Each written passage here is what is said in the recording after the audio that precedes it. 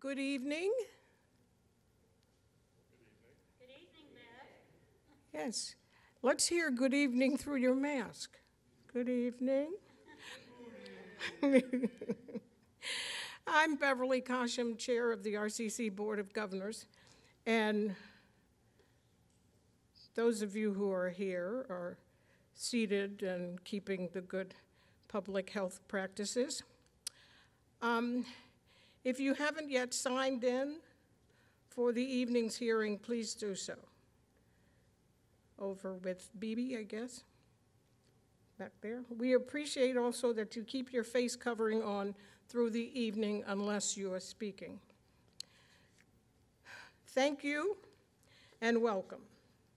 I apologize on behalf of the board and staff for the lack of our usual hospitality for this event. Like so many of the familiar features of life as we knew it, the food and beverages we enjoy having for our patrons represent a risk. So we are foregoing our usual spread for this year. Hopefully a cookie and a soft drink will tide us all over. We will try to be considerate of people's time since you are probably all very hungry. Before we proceed, I think a moment of silence is in order. RCC lost our longtime friend and employee, Ivan Cole, this past April. And we are keenly aware of the suffering of our community during the pandemic. Let's take the time to remember loved ones with our memories and prayers.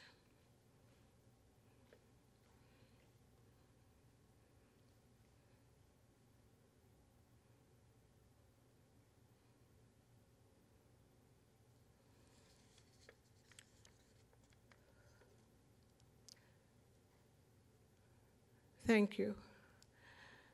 Now I'd like you to meet our board members who are here tonight. Starting is Lori Dodd, over there. Not a board member, but our executive director, Lila Gordon. Bill Penniman. Paul Thomas. I can recognize you all, even with your mask.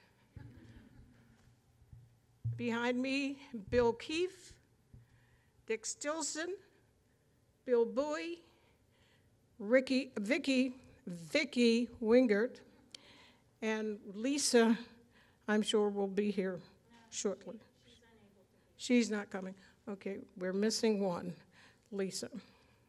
As you can see from the agenda, we are following our normal approach to this required hearing, except for reviewing RCC's COVID-19 response for you. And we hope that we never have to do that task again. And now I will introduce our executive director, Lila Gordon, to walk through the coming slides. Thank you, Bev. You should all have copies of the RCC June 2020 annual report. It's bittersweet for us because it describes our 2019 results, and sadly, we were compiling that content just as COVID-19 hit us in March. So it's like a journey back in time when we were operating at full capacity. I won't read these slides to you. You have the report and the slides to review, but I do want to take a moment to recognize the superb work of the staff of RCC who are represented here tonight. So I'd like to recognize Bibi Wynn, who is at the table, and she is joined there with Haroon Rashid. Bibi is our Director of Communications. Haroon is our Network Analyst. This is Fred Russo, our Building Engineer. Pam Leary, who is our Customer Relations Director. In front of her is Karen Goff, who is our Public Information Officer. Seated next is Renata Wojcicki, who's our Director of Finance, Karen Bruchet, who's our Director of Leisure and Learning, Matt McCall, who's our Director of Aquatics, Paul Douglas McNevich, our Arts and Events Director, Haroon I mentioned, and John Blevins, our Deputy Director. And I really I couldn't be more proud to serve, and Brian Gannon, our Facility Services Director, is seated at the laptop back there. Our videographer, Rebecca Wingert, is filming. Mark Andis, who is our Assistant Theater Technical Director, is manning the soundboard for tonight. And these staff represent all of our different departments and cost centers and literally hundreds of employees who work tirelessly every day to bring programs and services to Reston, and who have been creating and recreating, designing and redesigning programs and services to address how we are going to be recreating until we have a better situation on the public health front. So I would be very happy if you would all give them a round of applause. 'Cause they've earned it. I would be remiss not to mention that the 2019 community survey was vital to our understanding of community needs. I remind everybody that it's posted online at restoncommunitycenter.com, and it contains valuable information not just for us, but for our community partners as well. It was also very exciting to see the Terry L. Smith Aquatic Center reopen on January 27th. That was a bit later than we wanted, but very welcome. And sadly, that lasted about a month before we had to close again. But please read the annual report. Those highlights are efforts of which we are all very proud. Looking ahead, RCC's challenges are complicated by the COVID-19 pandemic. When we would have been busy with focus groups and community engagement meetings this year, we've been in an entirely different mode. Because of how important community feedback and input are for the formulation of a new agency strategic plan, we will extend the timeline for that effort to assure we are able to achieve robust engagement and discussion. And that means we may not have a fully adopted strategic plan for the coming 5 years until roughly January of 2022, depending, again, on how long the pandemic stymies us. We will be formally told about our success in achieving accreditation from the Commission on Accreditation of Park and Recreation Agencies in October. But the CAPRA visit occurred in May of this year and was handled with a 5-day virtual visit. RCC's CAPRA visit report indicated that we were exempted from one of the 152 standards. This was a standard having to do with a vehicle fleet. We don't have a vehicle fleet, and we don't intend to have a vehicle fleet, so they exempted us from that standard. But we met the remaining 151 standards, and I just want to share also we met 2 optional standards, one having to do with having a social media procedural document for staff to follow, and the other one for having a concussion protocol. Those aren't official CAPRA standards yet, but we do have those things. We're ready for the next CAPRA visit in 5 years. Of interest to some of you, we continue to create criteria for a new website design, and that continues to include a comprehensive calendar function for both RCC events and community events from across Reston's many event providers. We had to switch gears from normal to bizarre, along with the rest of the country in mid-March. These are timeline highlights of our COVID-19 milestones since then. One of the chief efforts we have undertaken is to create virtual content. We're not alone. Many public agencies have endeavored to do that. But we have some 50+ films of various lengths and content available on the RCC YouTube channel. And every week we try to put up something more there that is helpful and interesting for families and individuals to enjoy. On this slide, you can see that we refunded, as painful as it was, every single penny of patron payments that were affected by COVID-19. It was a heartbreaking and time-consuming task, but it was greatly appreciated by our patrons, and it was accomplished very expeditiously. And here too, you will see the fiscal assumptions we are using as we approach the budget planning and execution for FY21 and FY22. And that is to be extremely conservative until we have a better feel for how the tax base revenue is going to arrive and at what levels, and how our program performance will occur and at what levels. As many of you may already know, RCC is charged to present a 3-year plan for capital project or capital maintenance spending. We'll walk through those slides in a moment, but I would like to note that the board and staff approach our budget planning conservatively, and we keep these goals firmly in mind. The prior assumptions you saw regarding revenue projections have been reviewed by the Fairfax County Chief Financial Officer, and while Joe Mondoro noted he doesn't yet have a crystal ball to tell him what the actual revenue payments will be or what will happen to real estate valuations, he felt that these were sound assumptions for the moment given what we know now. And we will be constantly reviewing our status on a monthly basis to be sure that we remain fiscally secure. Now we come to the CIP CMP. And it's hard, yes, it's always arresting for us too. I hope you all have the slides in front of you. I think it's going to be easier to read these from your seat than from the screen. Our capital improvement and capital maintenance project planning is a fluid process, and normally we're constrained by the activity level in our buildings from being able to accomplish capital projects outside a narrow window of time in mid-August to early September. This year, we do anticipate that we will have more flexibility given the reduced level of activities in our facilities. Of note for RCC Hunters Woods is that we are deferring replacement of the rooftop unit, this is an air conditioning unit, to coincide with the Phase 3 roof replacement, and we will couple those projects when we arrive at a moment when all the work that we need to accomplish with respect to the LED lighting conversion has reached a suitable point. At present, both the roof and the AC unit on it are holding up well with the occasional repair needed.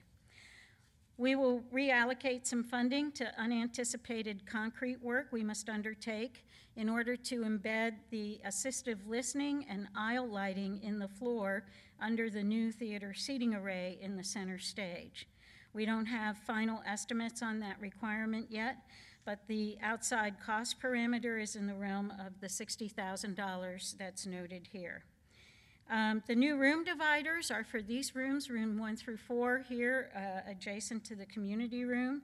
Those are more than 20 years old. And the FY22 projects are necessary, but these costs are based on preliminary estimates. Next, we have the theater projects, and I can report with great happiness that the center stage floor replacement project is at long last finished. We do continue to replace all the lighting in the theater with LED instruments on a phased basis. We anticipate that will continue to occur for another year or 2 years, depending on our resources and the technology developments. We do have a new projection screen, and of course the big project this year is the replacement of the center stage seats. The new seats, say that fast, will be fewer, wider, bowing to the realities of the COVID-40, I guess, and with a pinch more legroom between rows. In FY22, we anticipate replacing the rigging line sets and the current projection equipment. At RCC Lake Ann, nearly all the reviews on the new gallery configuration are extremely positive. The next renovation effort there will be in response basically to the comments we got on our community survey that suggested the restrooms at RCC Lake Ann are sorely in need of updated design and replacement of those fixtures. And finally, although we haven't yet officially closed the aquatics project, we have a high confidence level about the savings we will realize. What remains to be done involves the extensive paperwork associated with project completion. When the closeout occurs, the significant amount you see here, the $800,000, will be restored to the agency fund balance. And now just a word, as we offer every year, about carryover. It's often a source of confusion. Essentially, carryover means that project balances for work that continues from one fiscal year to the next are carried over into the new fiscal year and become part of that budget. In addition, for projects that may not have been started yet, those budget amounts will also be carried over to the next budget year, so the project is funded and the money available for the moment that the work can begin. This FY21 amount is the total of all encumbered and unencumbered balances from the FY20 budget. This amount is added to the listed FY21 project amounts for the total of the FY21 capital project budget. The total here for FY22 is the total of the new projects assigned to that fiscal year.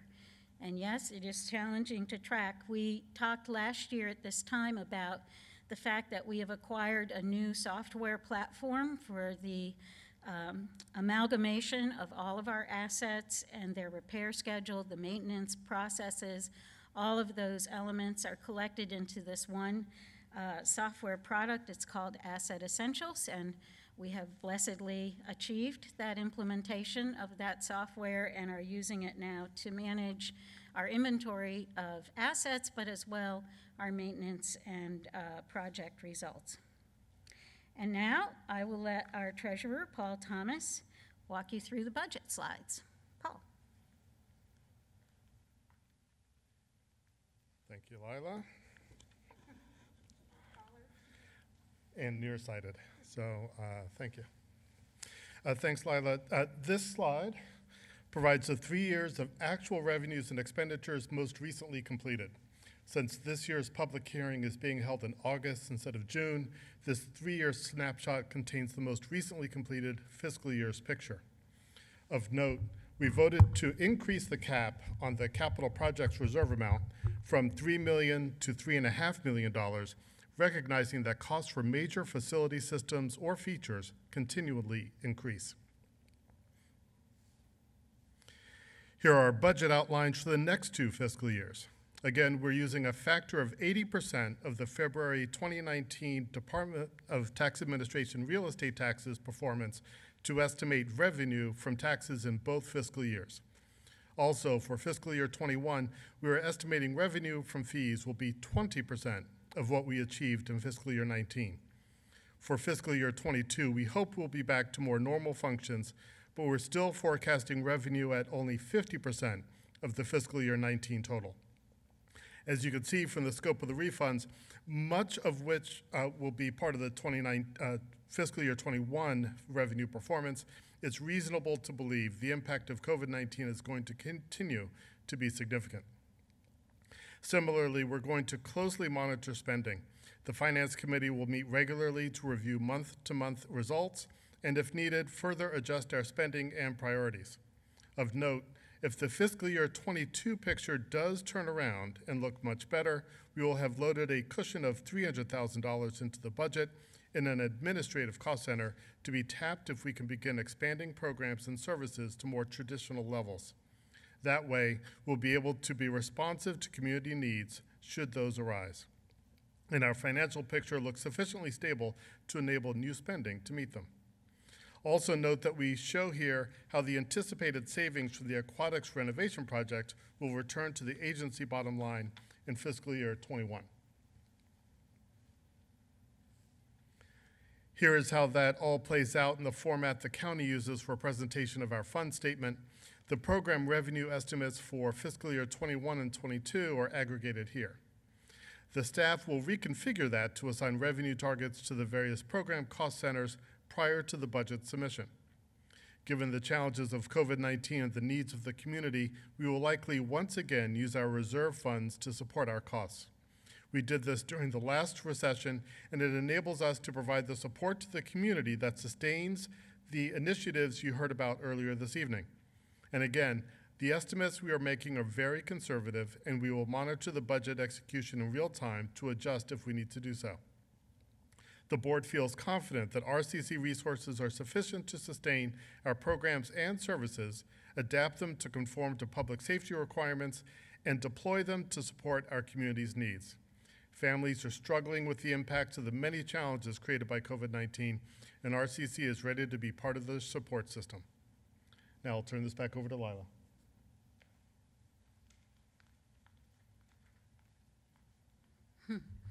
Thank you, Paul.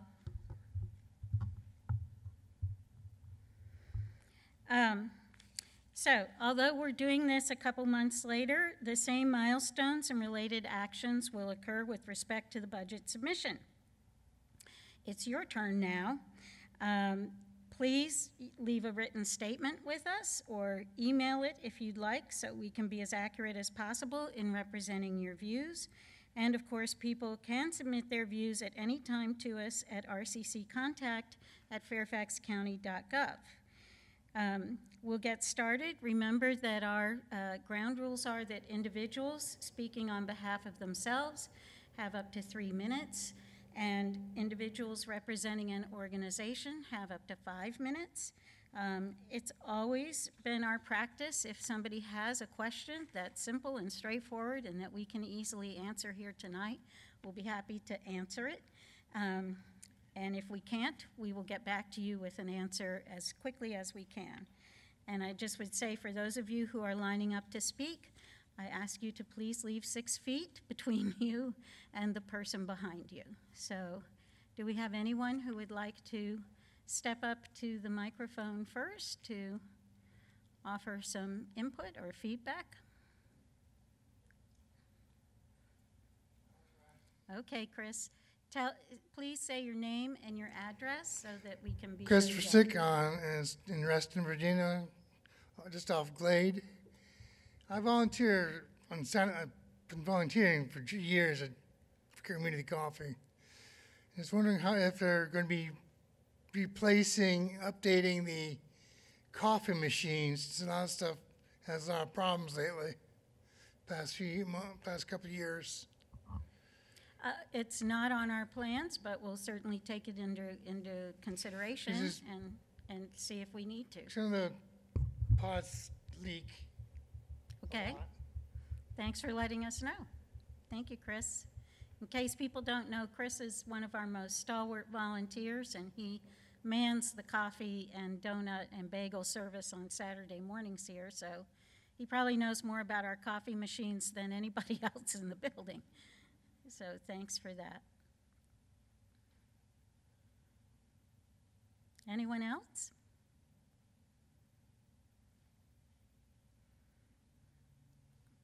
Sure, Robert?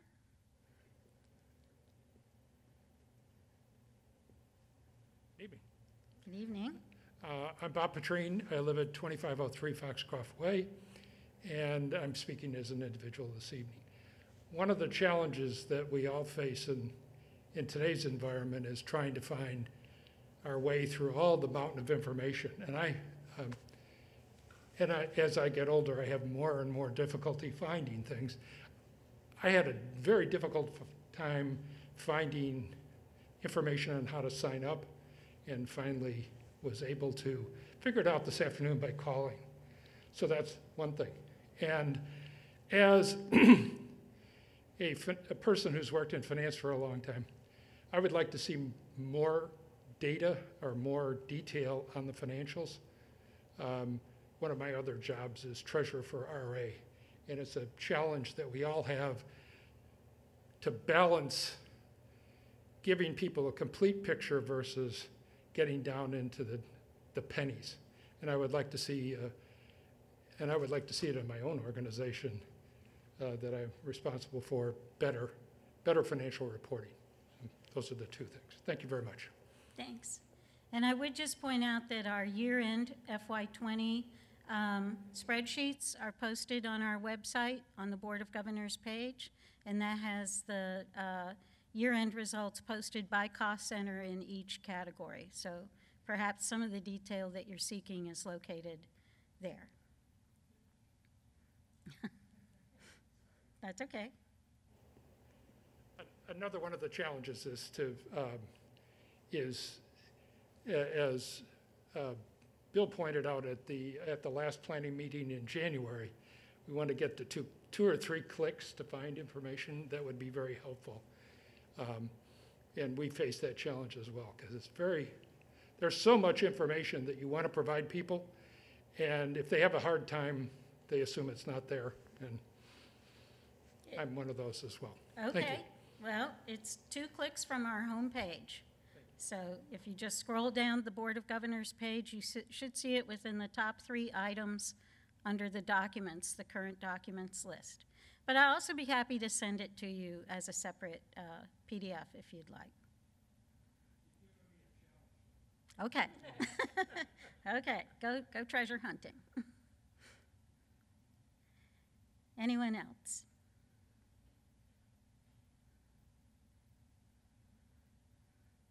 Well, since we're in the age of COVID, I don't think we want to hold people here any longer than we have to.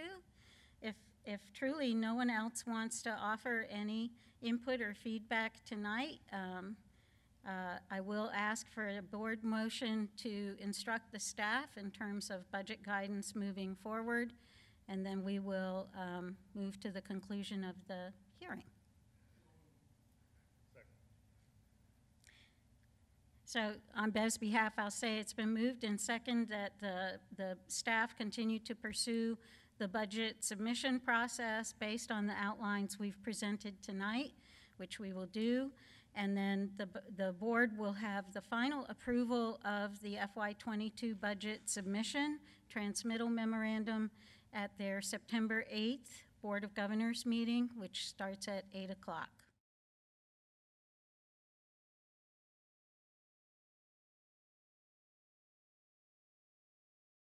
So between now and then, if anyone has ideas or feedback or input, or you know of anyone who does, and I'm sure there are people who do, please feel free to direct them to rcccontact@fairfaxcounty.gov. So on behalf of the board and the staff, thank you all for coming. Please take a wrapped and protected cookie or brownie with you when you leave, and we greatly appreciate your participation this evening.